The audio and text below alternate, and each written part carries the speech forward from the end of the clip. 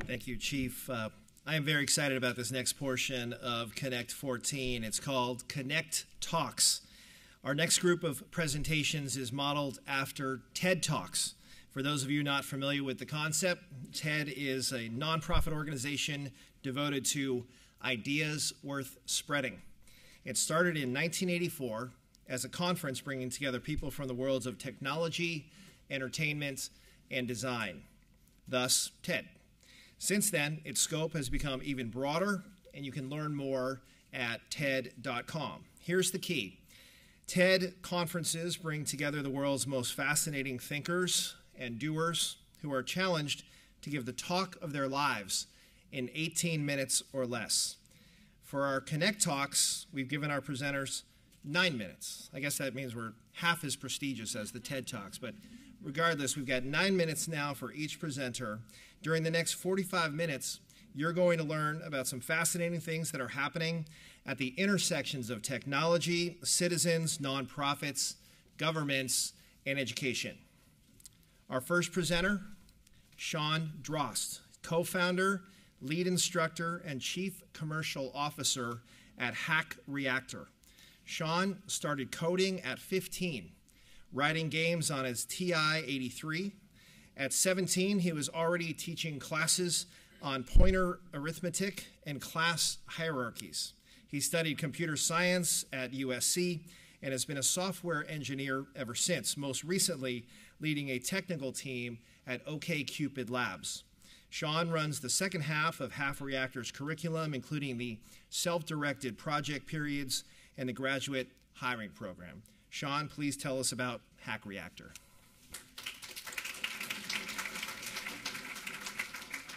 Hi, everyone. Is this on? So great to be here. Thank you.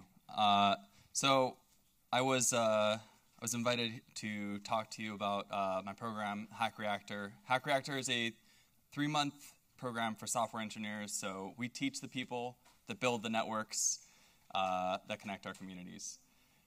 Today I'll be telling you about what Hackreactor is, how it works, and some surprising lessons that we learned along the way.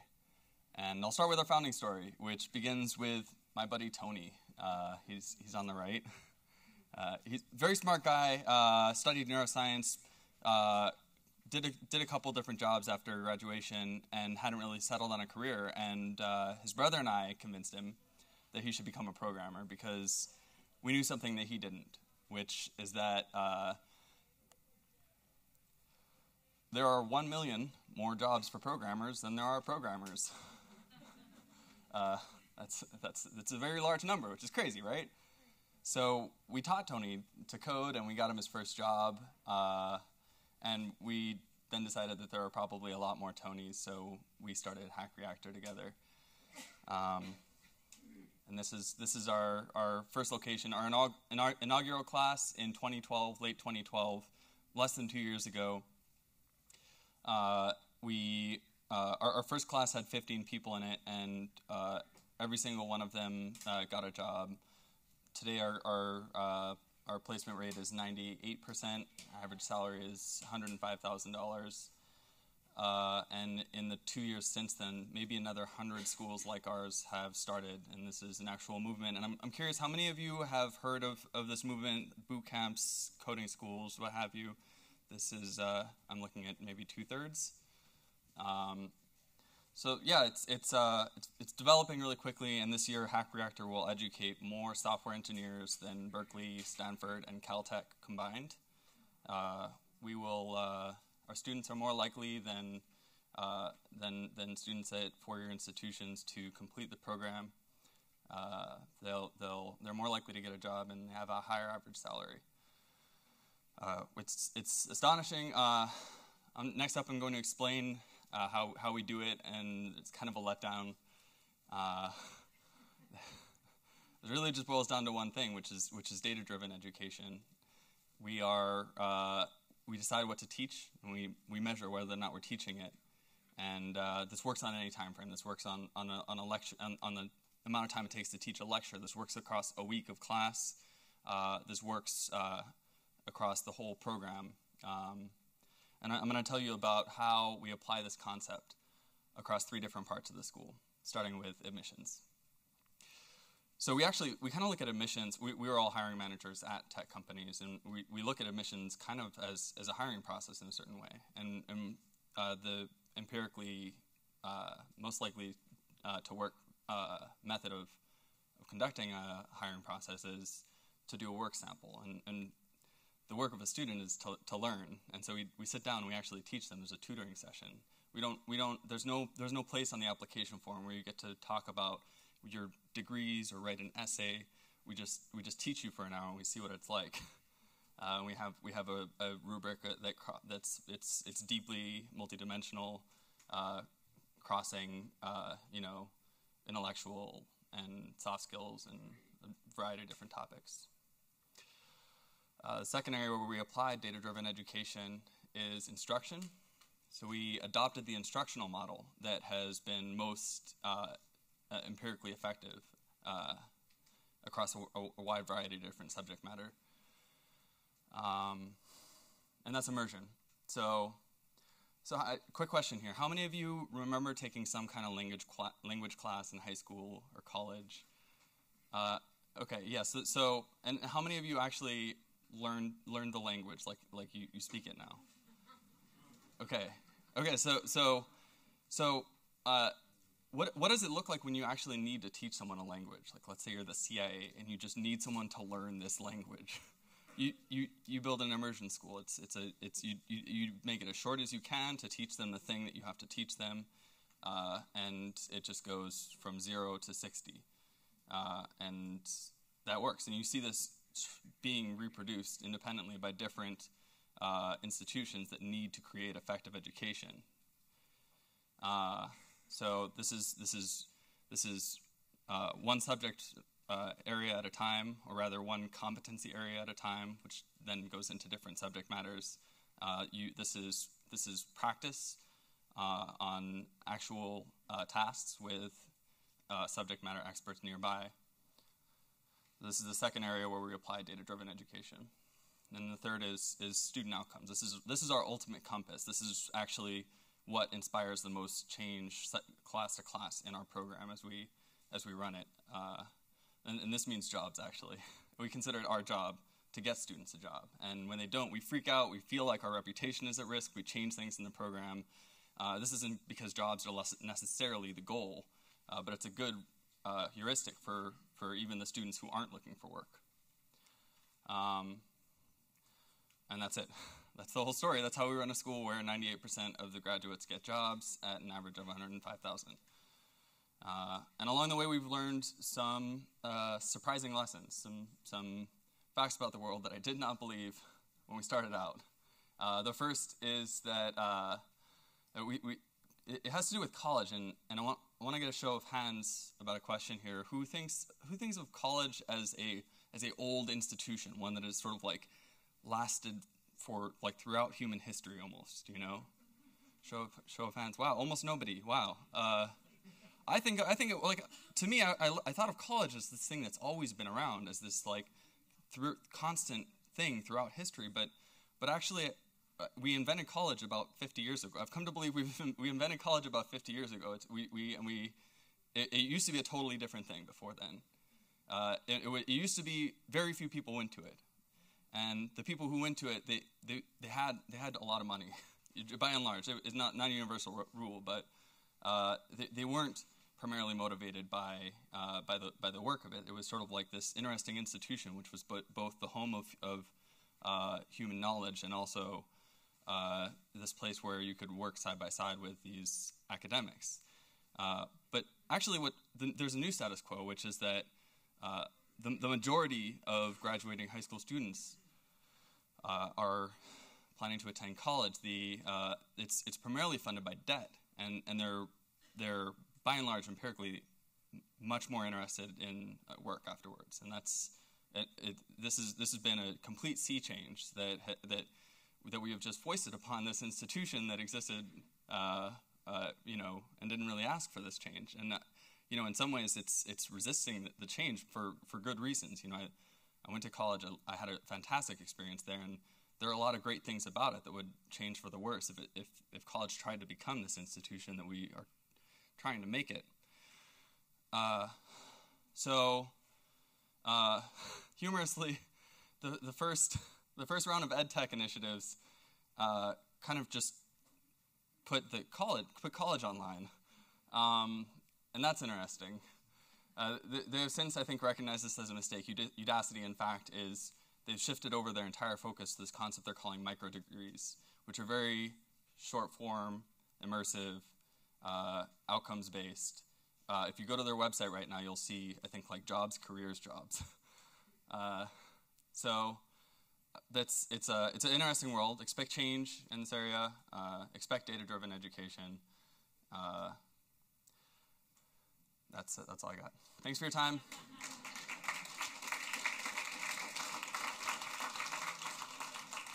I believe I've taken up a lot of my Q&A time with talking. If someone can give me guidance on whether or not I should get off the stage, it would be fantastic. Okay, it looks like we have time for one question. Where do our students come from? A lot of it is word of mouth. About a third of our students are coming from referrals from previous students. At this point, we have a advertising team and a marketing team, and we've developed some company-like things instead of just being a school. It's worse than we'd like it to be. It's better than CS programs. It's about 15%. Yeah.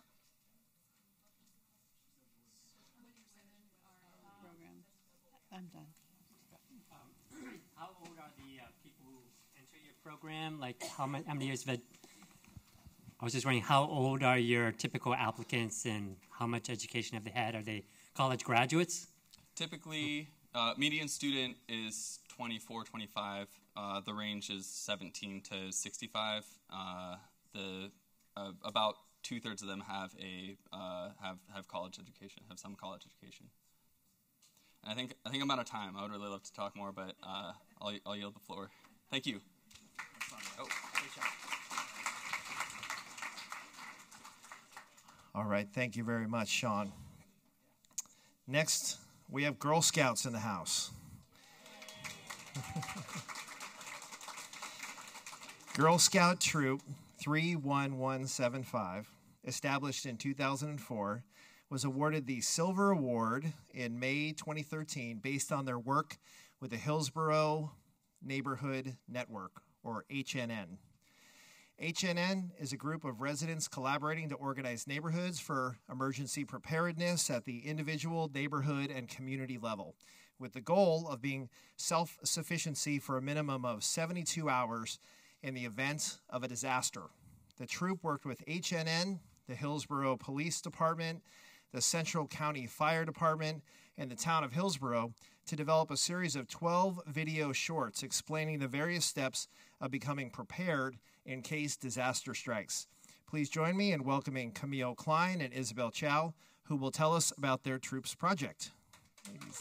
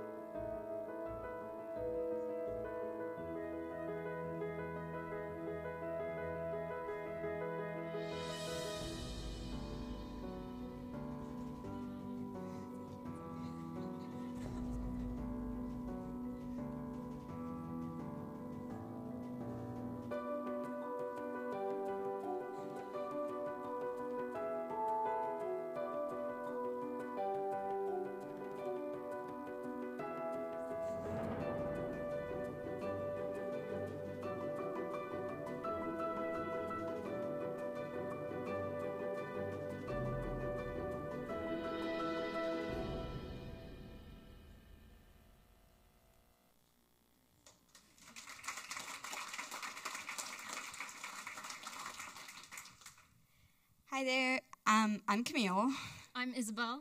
and this is our presentation for If It's the End of the World as We Know It. How to feel fine during an emergency. And as mentioned, our project is Honor Silver Award, which was a series of videos done with HNN to help boost information about emergency preparedness.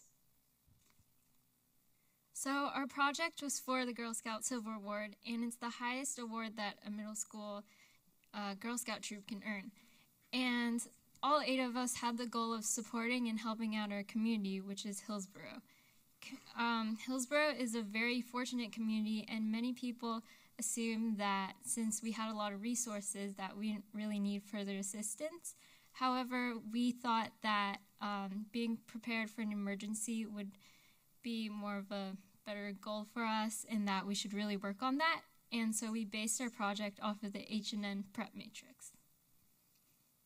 So here's the H&M Prep Matrix, and there are tasks and recommendations for each month. And the theory is that if you complete these tasks each month, then you'll be more prepared in case an event happens in the future. When you first look at it, everything seems really overwhelming and uninteresting. For example, there's a lot of text and boxes, and just seems very boring.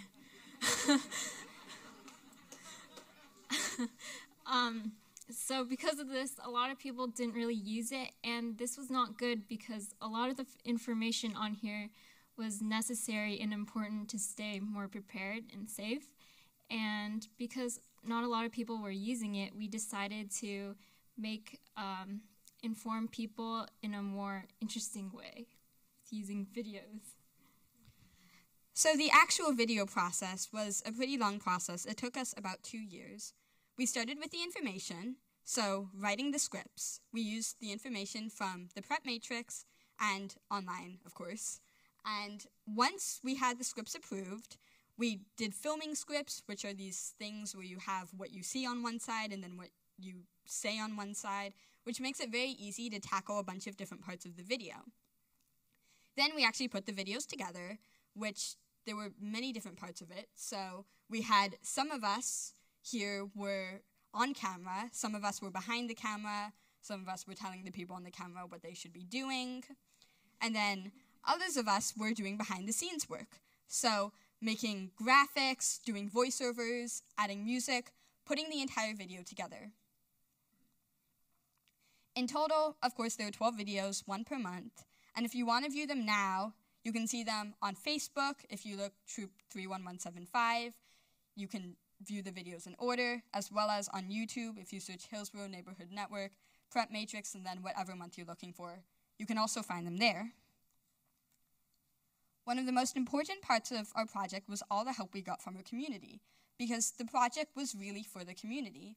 So our community gave us the need of emergency preparedness, and from the beginning to the end, they were there every step of the way. They were here when we were doing script writing, giving us the information that we needed, and telling us if what we had was okay. They watched our first video and told us what was good about it, what we should fix about it, and some of them were actually in the videos. We had the police department here, we had the fire department, we had some of the members from H&N giving us information about how to stay connected. It was really a whole community effort, which was important because it was for the community. Okay, so why videos? Well, videos are very simple, and it's very easy for people to share information online, such as on Facebook and YouTube.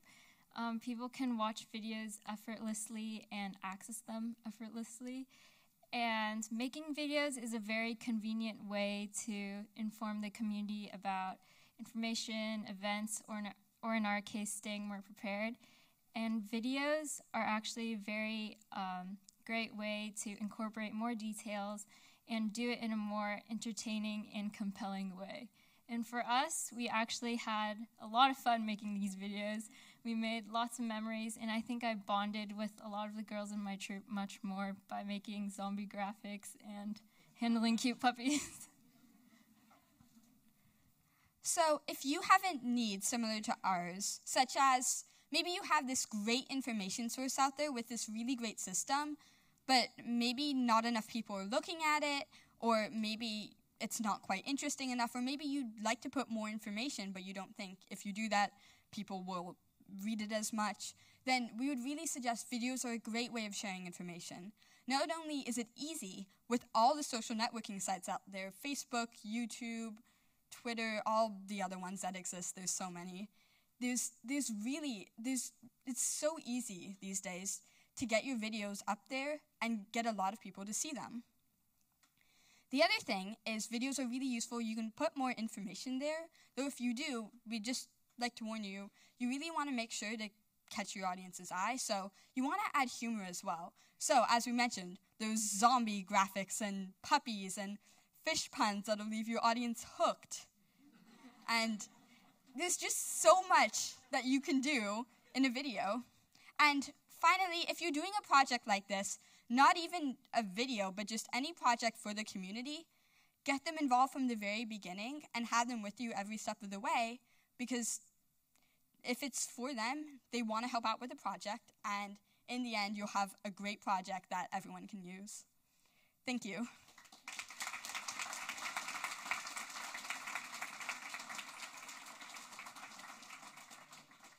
Do we have any questions for Camille or Isabel? Any questions? 36 seconds left in this segment. Yes, ma'am.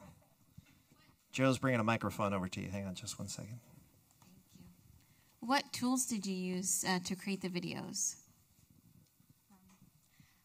Okay, so I'm going to answer that one. A lot of the tools that we had, it was actually pretty easy to get them because the community that we're in, I know that the school that we went to, they actually had a filmmaking class and elective.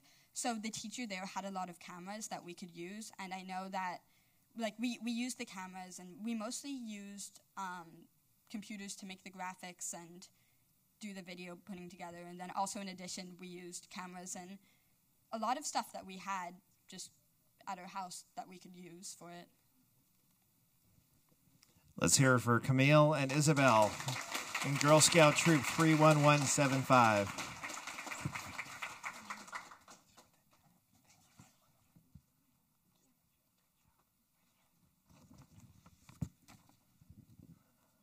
All right, thank you, ladies.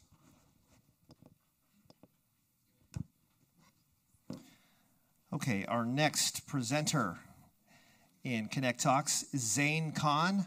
Zain is the founder and CEO of iConstituent, which is a leader in cloud-based government-to-constituent communications. And I know there are many elected folks here whose ears perk up when we say that. iConstituent went from a startup with just one product and a handful of clients to a company that powers the vast majority of congressional e-communications. As a result of his success with iConstituent, Zain is widely recognized as an expert in government constituent communications. Zain holds an MBA from Loyola Marymount and a bachelor's in music from the Thornton School of Music at USC. Although iConstituent is headquartered in Washington, D.C., Zain lives in Southern California with his wife and 2 children, and that is quite a commute, I think. But we're going to hear from Zain about iConstituent. Zain Kahn. Thank you. Thank you very much, Assemblymember Mullen. Before I start, I want to thank the fine hosts of Connect14 for inviting me today to this fantastic conference, and I'd like to also compliment my fellow panelists that have already spoken and that will speak. It's really an honor to be amongst all of you. So as I was preparing for this conference, the thought that kept on coming to my mind, and we've heard about this already by a number of other speakers, is where this thought was the image of my 2 daughters, and they're 8 and 11. And I don't know how many of you have children. I'm sure a lot do here. But, if I leave my Chromebook out on the kitchen counter or my iPhone, it's gone. I mean, and I would say to you that, if me and my wife had left the house for a week and we just left the Chromebook and the, a few other electronic devices there, they'd probably be looking at that the entire week and not eat. So they're really connected. And then I started to think that, wow, what is the impact of technology on these two little girls. And, our lives, our personal lives. When I was 8 and I was 11,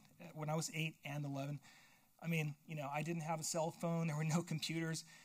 When I was about 14, Atari came along, and that was awesome. But, they were born connected already.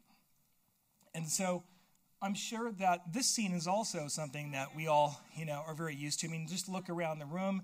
There's people connected here in the room. You go to a restaurant, nobody's talking to each other. They're staring at the iPhones or the Galaxy tabs. So we live in an increasingly connected society. The impact of technology has been tremendous on humanity.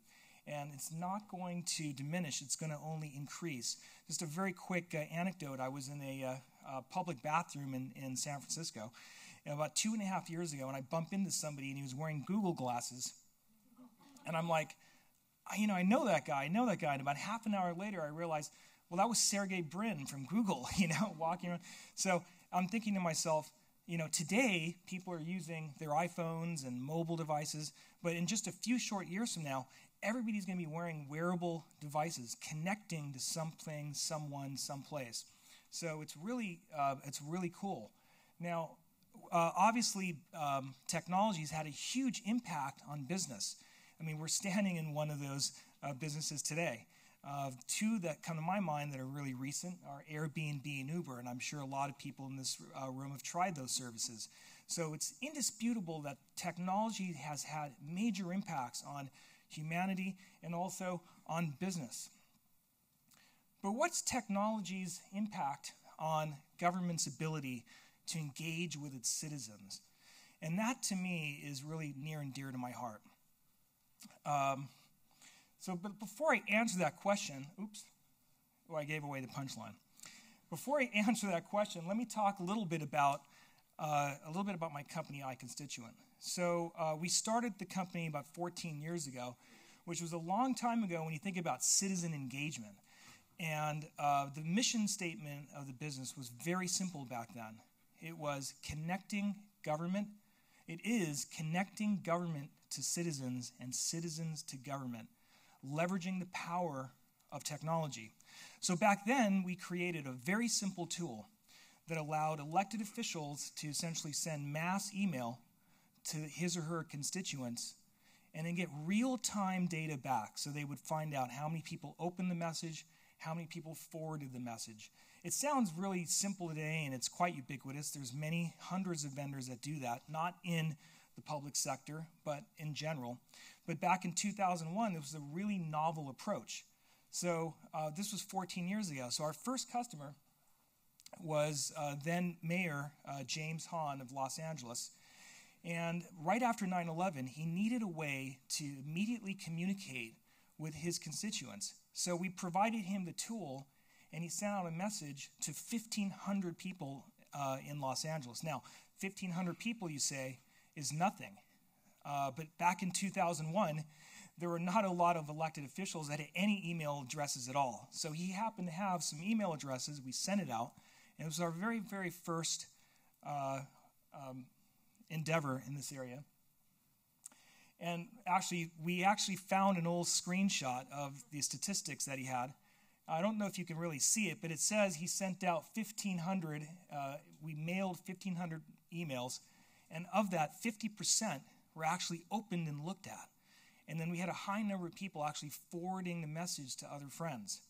So our very first campaign was very successful for the mayor of Los Angeles at that time.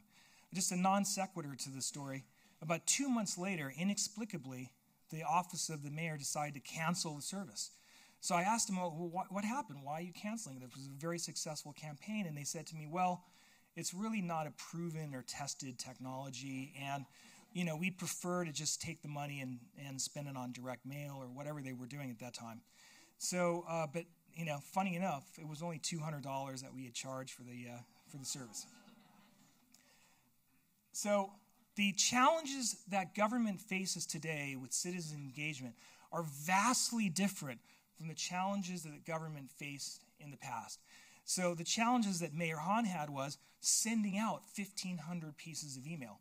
That was the challenge. But today the challenge is dealing with 15,000 requests coming into an office, or even more than that.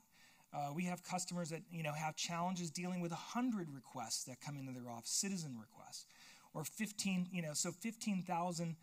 1,500. Sending out 1,500 emails is really a piece of cake, but it's dealing with all the inbound requests that come in. So that's the big challenge that government has. A lot of our offices have. So the question is really, well, why are they having these challenges? Why, with all this technology that abounds, why is government having a difficult time dealing with all the inbound requests and engaging with citizens?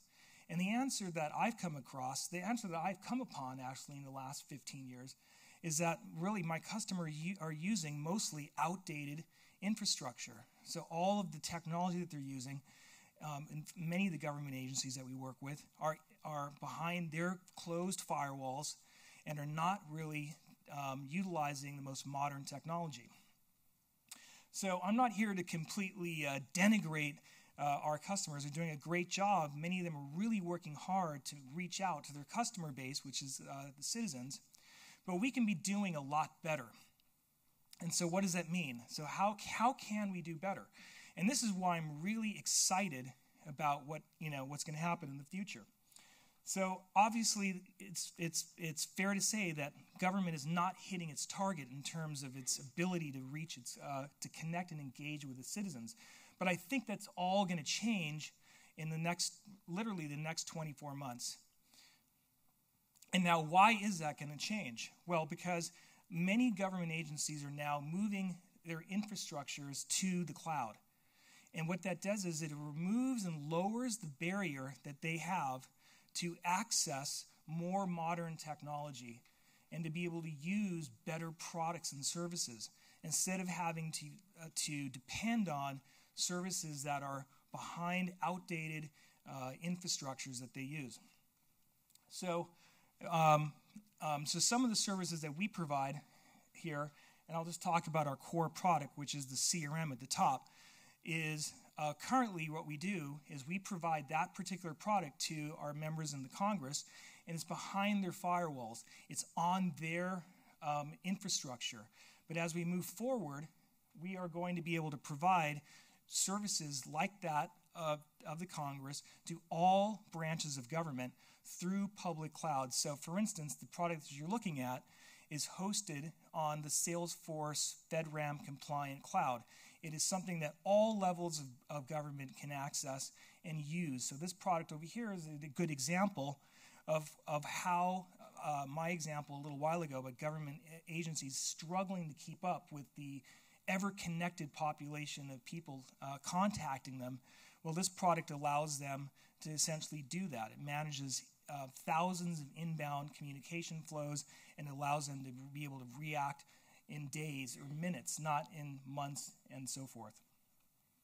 So a little while ago, I talked to you about Mayor James Hahn, and I showed you the 1,500 emails that we sent out. But this is a more modern, updated product that we have about 14 years later that gives the elected official and any other agency much more insight as to what's happening when they send out messages and how it resonates with their constituents. So what I want to do is I want to finish up and tell you, what I think is going to happen in the future. And when I say the future, I don't mean like years and years away. I'm literally talking about 12 months. And there's really three main things that we're going to see. We're going to see a dramatic increase in the adoption of the cloud by really all public agencies. We're also going to, what that results in is a much lowered barrier of entry for government agencies to access modern technology. And finally, what that means is that's going to give an increased ability to service and engage and connect with your constituents. Thank you.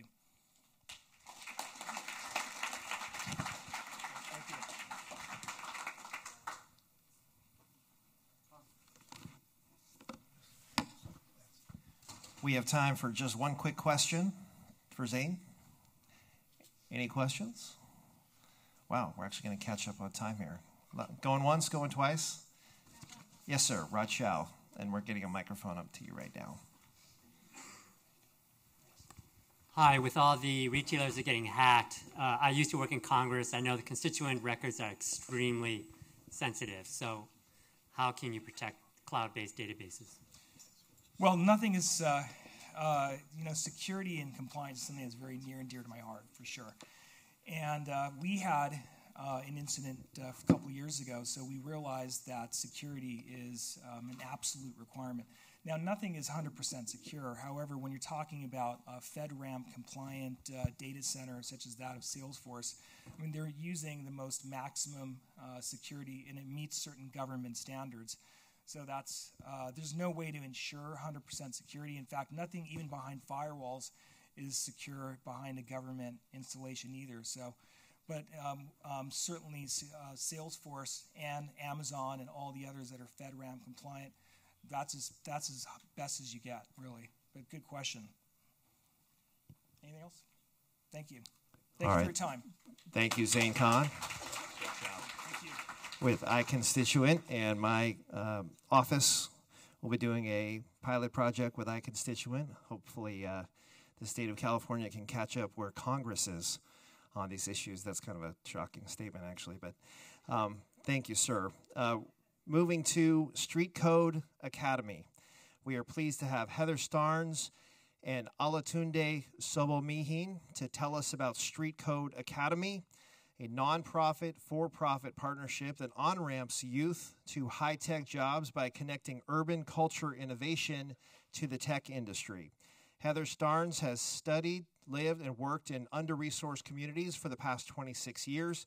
She has promoted programs for multi-barriered youth, innovative economic development, low-income housing, and program design. She is currently working on her doctorate in educational leadership. Her focus is integrating technology that encourages and engages youth to make choices that keep them alive and free.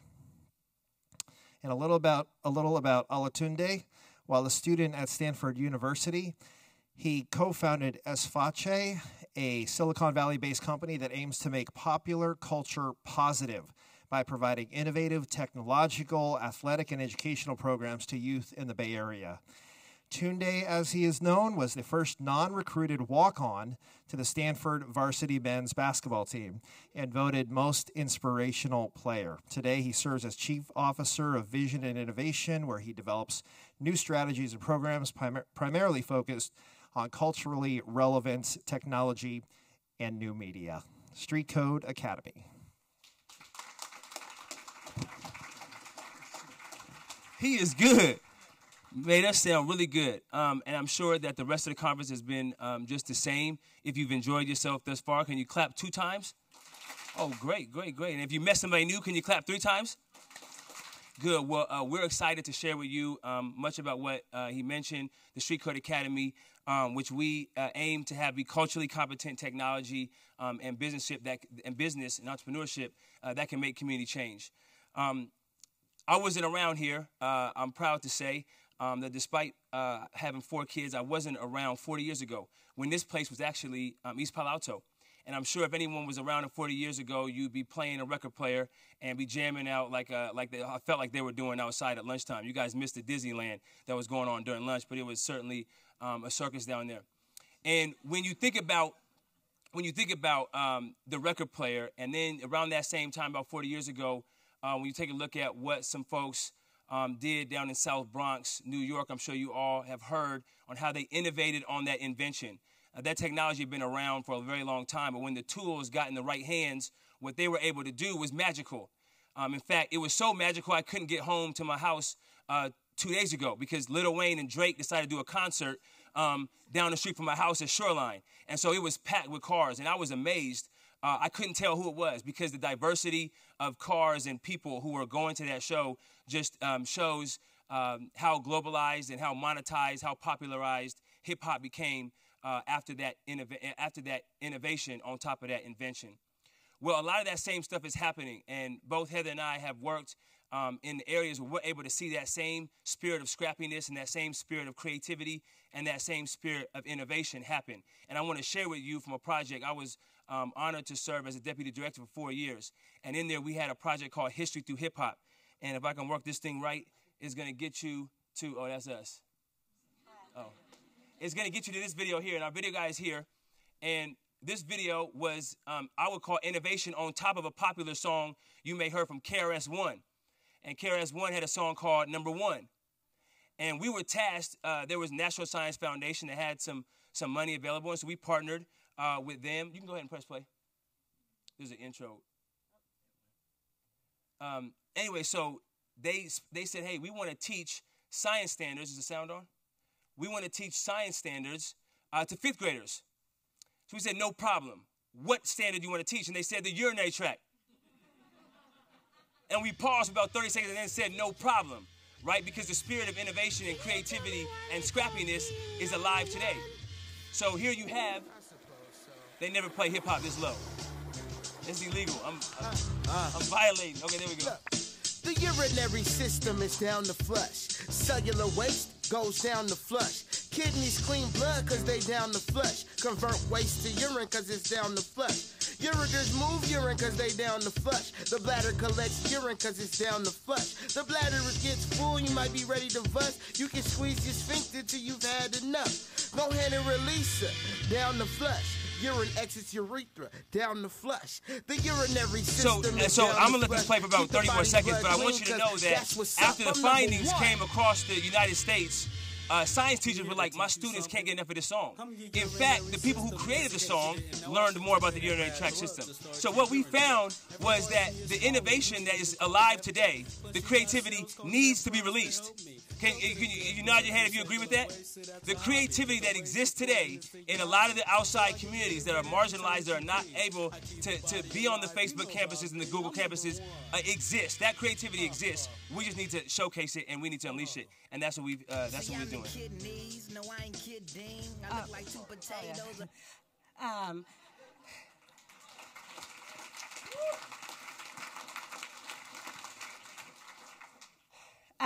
One of the things I loved about our introduction is that we have 0 hours or years in technology, and that is because we are community developers. I am, and he has more technology producing something like that, but generally we're not what you would call hackers or coders. So with this concept of having this, you saw that video of untapped potential. This group of kids are all kids that I met, I don't know, maybe 10 years ago when they were younger, particularly when East Palo Alto had a spike in violence. And we started thinking about healing and hope and how do we do this? Well, this is now our college group. They're all in college. They're all in 4 years colleges, and they're moving forward, and there's 44 of them. And it just really came out of like, oh, no, you're brilliant. You're amazing. Take your infrastructure and the thinking that you have, and let's apply it somewhere. And so what we realize is that East Palo Alto and communities like Oakland, Hunters Point, they're boiling over with potential. And for the most part, it's untapped. And so we are looking for ways. So Tunde and I are always in our team. There's a couple of them out there. Hi, guys. We're always like, man, what's the next thing? Because like Shawn said, college is a little obsolete. And I'm thinking, dang, I'm so hyped that I got 44 kids in college, but really it's paid for by debt, like Shawn said. There's things happening, and so not that we still want them in college, I'm not saying that. Drop out, everybody. No, but what are we missing? And the thing that we started looking around, the other issue is that our kids were becoming criminal justice majors. Everybody, we're like, okay, that's not the industry currently. So we looked around. We have Facebook. We're in between Google and Facebook. We're just smashed right in there. And so what we said is we want to change that. Innovators want to change the world. Innovators want to change the country. And we would bet that Facebook, Google, Yahoo, all y'all innovators, you want to be actively involved in changing the world. And we're getting skipped right over that conversation because we don't know how to engage in the community. So we want to go beyond business as usual. We wanted to take our kids from consumers to producers. Our kids of color nationally are using this type of stuff in ways that far more than other people are. But we're not producing. There's a stat that's 1%, 3% of people in industry are people of color. But we can't get mad if we're not creating a pipeline. So we're saying, okay, we're going to create a pipeline. We wanted to do diversity. We know people that want to bring diversity to the workplace, and we know that it's not just people of color, it's people of different demographics, it's people of different communities. So that's what we wanted to do. And finally, we wanted to be able to join the industry that surrounds our communities. How are we going to stop gentrification if we can't buy a house because we can't get a job? So that's really the thinking, and then we came up with Street Code Academy. Oh, quickly, what's that? We may not have time to show this video, but can you just give a summary on what Quickly, we were right, okay? We're right on, and just stick with us because we're right. No, we kicked off a code camp. We had 24 young people. They did 110 hours of coding. They came from 10 to 5 every day, didn't miss a day, didn't miss a beat. 41 mentors came through and were exposed to, so it was a duality of exchanging relationships. We had 4 tech companies that we visited, including Facebook, so thank you. And the best story of all is one of our students, she's a Pacific Islander woman, which is not even on the stat list. She changed her major to CS, and so she's 20, and she is so excited. Every day she comes in, she's like, one more step closer to Facebook. So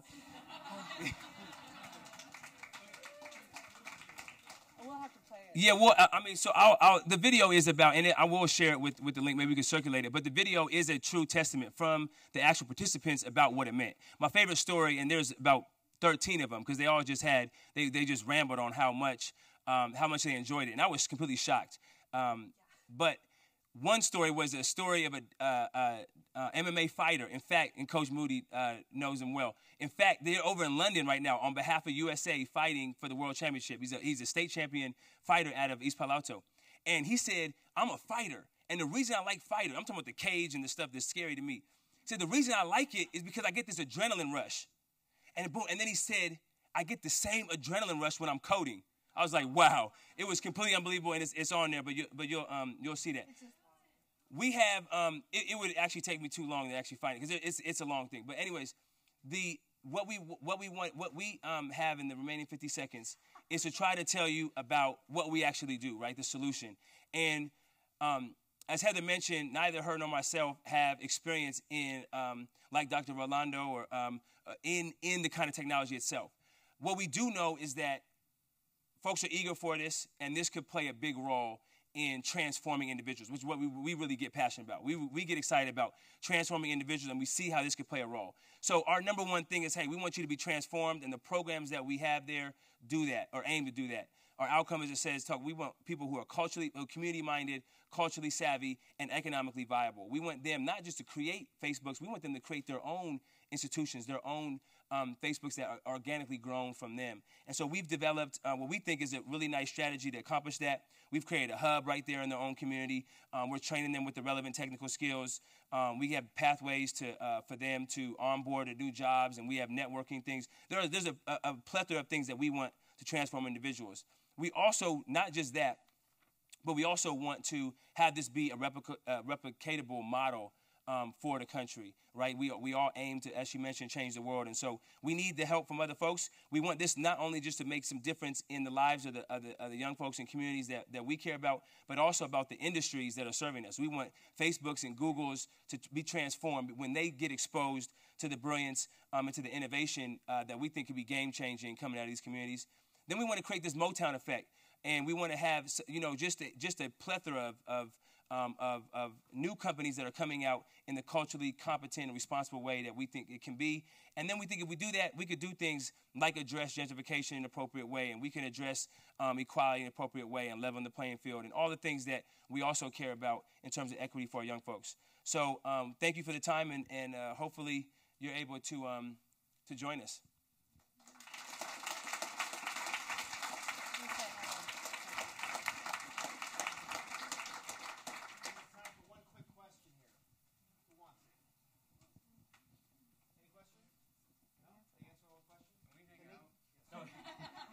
No, you know that, I'm sure you know more than we do about what the intention around Hackerspace is, but we are building one right there in East Palo Alto, and we do aim to have that be a hub that folks can hang out and build and collaborate, and have it be in our own home, bring some authenticity to it. So thank you. Sorry.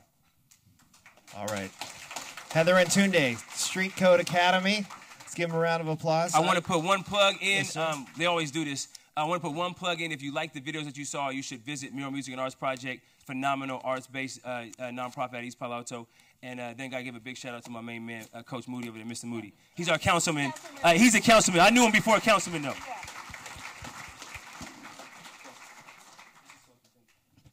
The question is, can we get Down the Flush on iTunes? Is that that's what I want to know.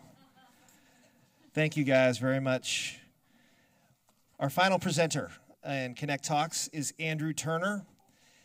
Andrew is a geographer.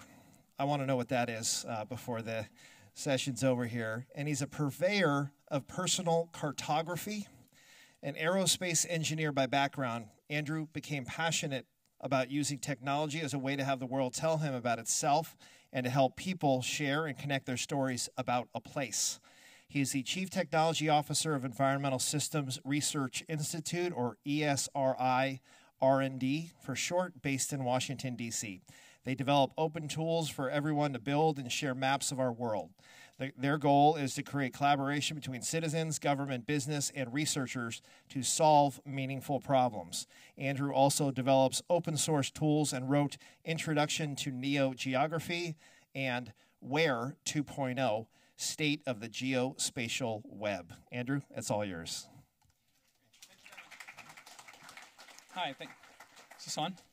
Hey, thank you very much. I really appreciate being here, and hopefully a good capstone for the great talks that we just saw about coders. As running a technology company, it's actually incredibly difficult to find really good coders and developers, so please train them, teach them. There's a lot of very valuable problems to work on and help solve.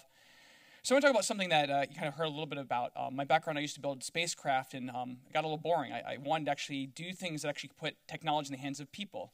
And so what got really interesting in this idea of neo-geography when I wrote the book was applying all this amazing technology, this GIS that's been around for decades, and put it in the hands of people. Because the technology is bringing people closer to their worlds and empowering them to define a future that reflects their values, hopes, and dreams. No one cares so much about the street and the buildings on that street as the people who live there. So how do government help enable them to help make those important decisions? When someone walks into a town council meeting, how do they come with an iPad with a map and a data-driven decision and complaint on it, and actually help engage with government with the same data that government's using to improve the city or town as well?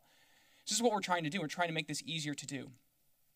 So we're all familiar with public infrastructure, where government invests in roads and buildings to make people be able to move around cities, build businesses, connect communities together. It's this investment the government makes to help these communities grow. What does that look like now in an information economy, an information infrastructure? How do we enable people to utilize these tools and these data to build businesses and build better communities? You're seeing with social media, but also with the data that is actually being used around the city. Crime data, demographics data, road data, network data, planning data. So this idea has become very popular called open data. This is a McKinsey report published in October in which they went and looked at the different 6 sectors of open data that were coming online. And these are kind of different major areas about natural resources, transportation, education. And key to that, and the lens that I tend to look through, is the fact that these all have a common location. It's how we can understand things like transportation affects access to education or affects health, how resources affect utilization of power, and being able to tie these together. Now, relevant to citizens and government is it's actually a $3 trillion market.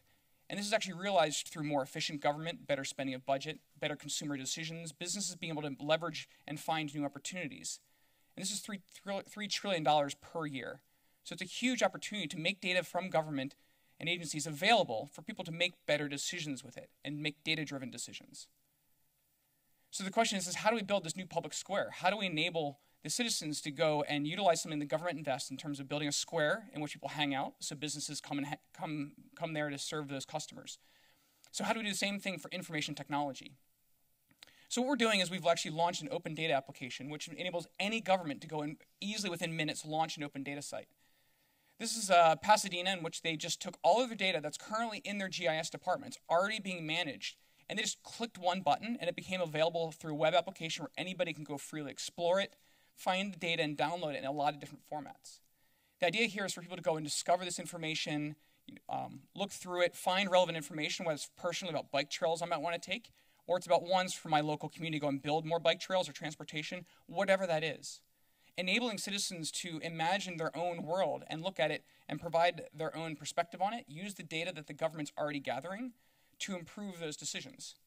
You can see here, this is just an example of that interface that's being used to go and find, for example, all of the proposed short bike trails that are going to be put in Pasadena, or go look at the existing ones and be able to visualize those and chart those out.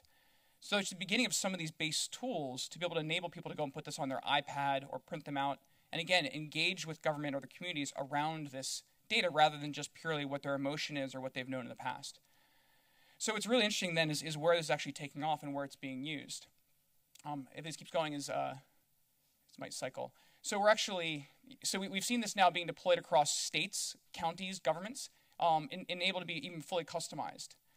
So there's now actually since it launched in July, it's and 1,000 open data sites have been created. It's available in 24 languages automatically. So for the state of Maryland, it was actually their first multilingual website they had for the government. So it's something, again, as any of you can go and share and turn this on with your GIS department and make the data available.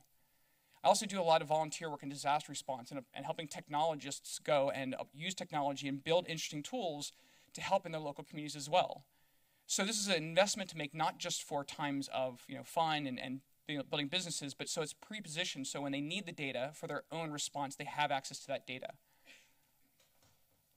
So something else relevant here to this group is that ESRI, we've actually donated our software to every single K through 12 school across the country.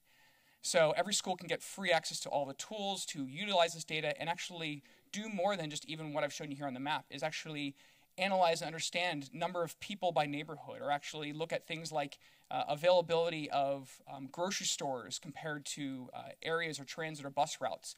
In terms of making these decisions, and they can now use and learn how to use these tools from kindergarten up through high school, and most universities also have it as well, to actually learn how to think geographically and take all this amazing open data. So it'd be interesting to start thinking about is how do schools themselves engage with the government? As you saw earlier, the Girl Scouts, we've actually seen a number of Girl Scouts and Boy Scout troops and local civic organizations be able to use these tools to help understand and analyze their own problems. And so it's all freely available across the country. So I encourage you to reach out if you're interested in using this. So this is kind of just a pretty quick overview of what we're doing, what we're thinking, and the potential here to utilize mapping and location and open data the government has to help solve and address a lot of the important needs. So whether that's risk assessment and disaster response, or just where someone wants to go and open a local business. The potential is huge for people to make these better decisions, as well as just increase overall community engagement and happiness in your city.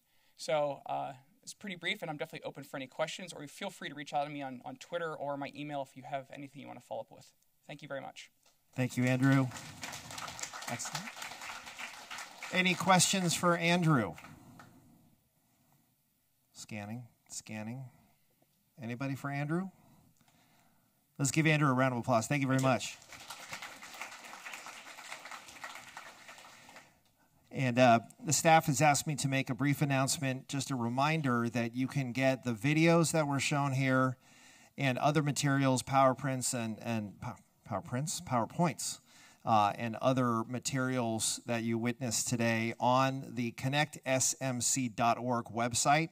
So I know there was an appetite to watch that second video. We couldn't get to it because of our timing, but lots of information at ConnectSMC.org. So with that, we are going to take a very brief break. Just a little after 1:30, we'll start our next panel. So just a brief break, 10-minute hard break, and we'll be back. Thanks very much.